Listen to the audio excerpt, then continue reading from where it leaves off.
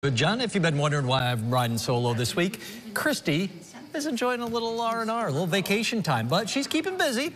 She was at the East Syracuse Free Library Summer Reading Program today. She was sharing a few chapters of one of her books, The Puck Hog, followed by a discussion with kids on the importance of teamwork and selfless acts, values she's instilled in her hockey-playing daughter, Sophia.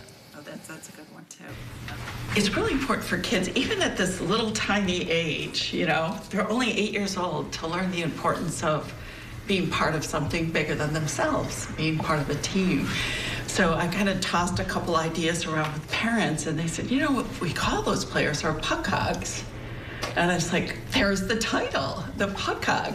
And I already had all the characters developed because they were right there in front of me.